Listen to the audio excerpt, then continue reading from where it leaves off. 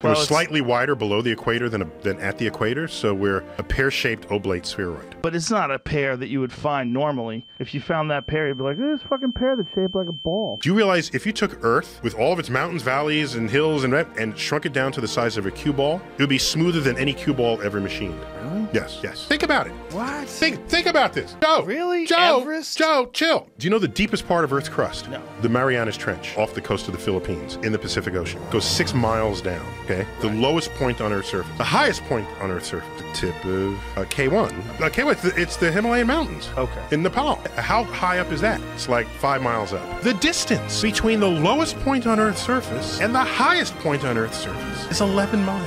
Yet we are 8,000 miles in diameter. And those 2 points are very far separated from one another. If you were a cosmic giant and you came up to Earth and you rubbed your finger over Earth's surface, it would feel as smooth as a cue ball to you.